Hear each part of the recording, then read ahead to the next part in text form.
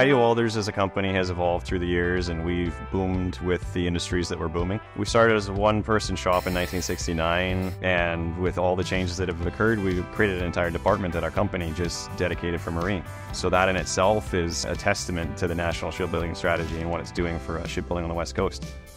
We started working with Seaspan at the inception of the National Shipbuilding Strategy. The evolution of our relationship has gone from building small pipe spools right up to building large blocks of the ship. The National Shipbuilding Strategy and our relationship with Seaspan introduced us to an emerging market, which is the marine market on the West Coast. Pipe spools go into all types of industrial projects, but pipe spools for ships was new to us. It expanded our horizons and it diversified our portfolio.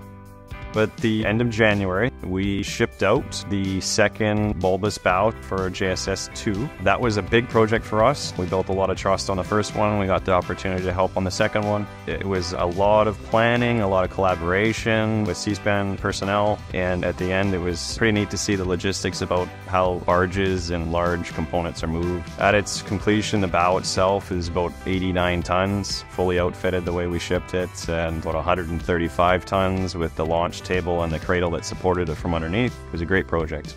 Within the shipbuilding industry and the marine industry as a whole, there's a lot of transferable skills, metal fabrication, welding, but the niche of it all is really in the classification, society work, and the regulatory work behind it. Learning all of those over the years has been pretty eye-opening for our teams, and I think it's become a big asset. The National Shipbuilding Strategy and Seaspan as a whole, they were a huge catalyst for a lot of the marine industry here to grow into something that could potentially be promoted beyond. It's been a big deal to the local industry. We started working with Seaspan as a company in 2010, 2011. It's been a long-term relationship that we highly value, and we want to continue to provide a solution and be there for them when they need.